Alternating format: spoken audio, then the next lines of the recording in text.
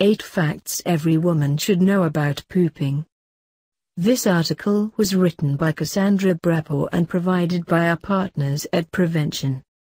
Let's talk about poop, seriously. It's something we've talked about before, so chances are, you already know when your movements look or smell weird. If you need a refresher, here are 7 things your poop says about you. But what about the way you go? Number 2, how long it takes, how often you go, how you sit on the toilet. You get the idea. We consulted a few trusty gastroenterologists to get the facts straight. Here's what they had to say about your pooping habits. Advertisement. Featured stories. Top 10 naturally amazing places in the world. World list. Why you should be looking at your vagina on the regular.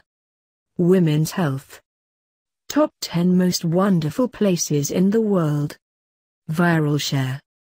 How your food impacts your vagina. Women's health. 10 most awesome places in the world. Top 10. 6 fun facts about tampons, in case you need some icebreakers. Women's health. Recommended by. So this happened. Get our new daily newsletter. You may unsubscribe at any time. Privacy policy, about US. Get a flat belly in just 10 minutes a day with our reader-tested workout plan. 1. There's no rule that says you have to go once a day. On average, people go once or twice a day, says Felice Schnell-Sussman, MD, Director of the J. Monahan Center for Gastrointestinal Health at New York Presbyterian and Weill Cornell Medicine. But many people go way more. And not pooping for a day, 2, or even 3 can also be fine. In short, if you feel okay, no upset stomach, no trouble making it to the bathroom on time, then you probably don't need to worry. The rule with pooping is there's no such thing as normal, just normal from one person's perspective, says Schnell-Sussman. So what if you're a once-a-day pooper who's suddenly going 3 or 4 times a day? Schnell-Sussman says that it could be as simple as your diet, eat some sketchy meat recently, or as complex as an infectious diarrheal disease. It could even be a good change, maybe you've started eating more fiber, for example.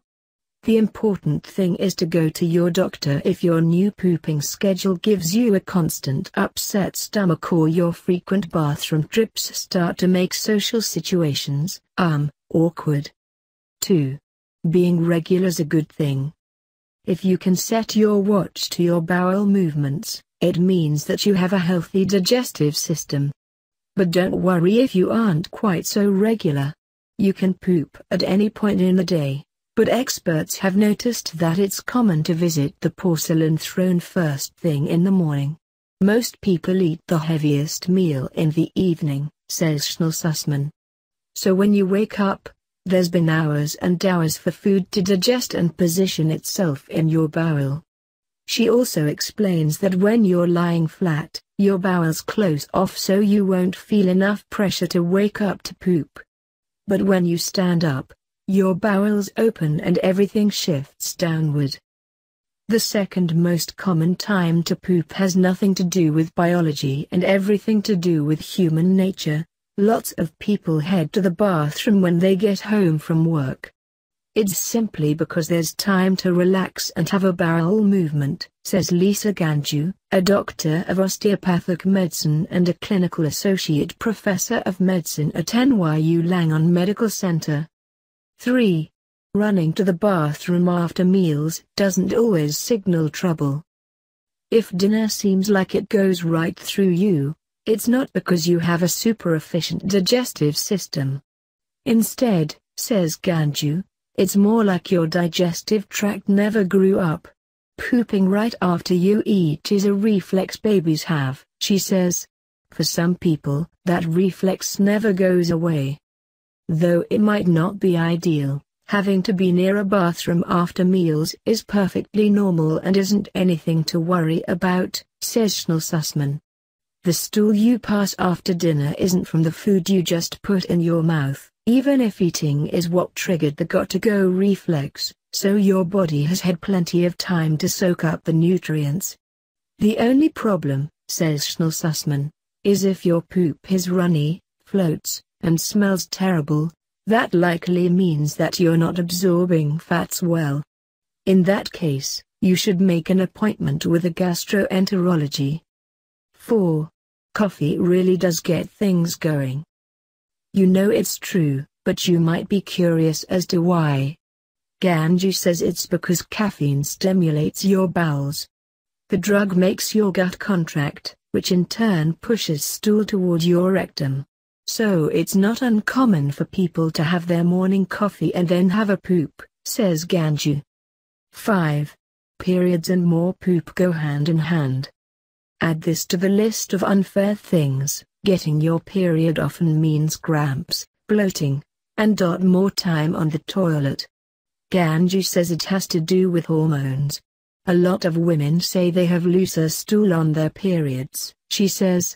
Scientists believe it's because the hormones you release during your cycle, called prostaglandins, trigger your uterus to contract and can sometimes get into your bowels and cause them to contract as well.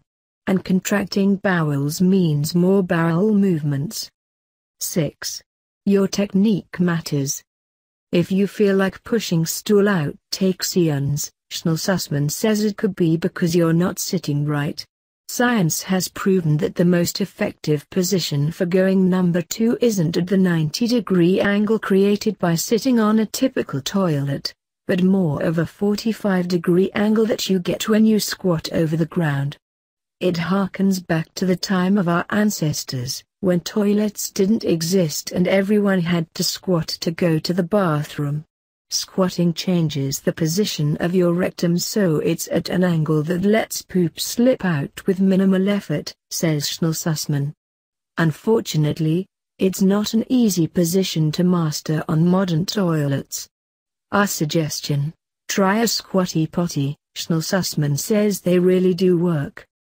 7. Vacation constipation is totally normal. Stop us if this sounds familiar. You're on a family vacation, enjoying relaxing days on the beach with sun and sand, but there's just one problem: you haven't pooped for days.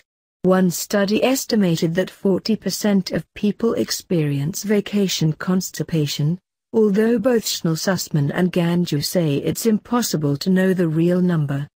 So what's the problem? Just sitting on a plane for a few hours is enough to dry your colon out, says Schnell Sussman. The atmospheric pressure inside a plane is different than the pressure outside, so it slowly sucks water out of your body and your bowels. Dehydration worsens as you spend all your time at the beach or sightseeing and forget to drink as much water as you do at home. Meanwhile, you're probably eating tons of, possibly fried and fatty, foods that you normally don't eat. And having to get down to business in an unfamiliar place, perhaps in a different time zone, can also make your colon extra shy. 8. Take all the time you need. Do you read the whole newspaper, or get through several levels of Candy Crush, on the toilet? There's nothing wrong with taking your sweet time or with pooping super fast. If it takes you 5 minutes, great, but if it takes 20, that's okay, too, says Schnell Sussman. Most times you don't even have to think about it, says Ganju. The colon knows when it is empty and done.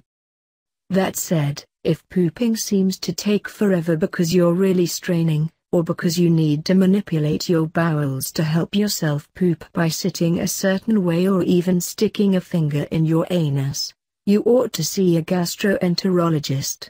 Some people who have a lot of difficulty may have some anatomical abnormalities that could be impinging on the rectum, says Schnell Sussman.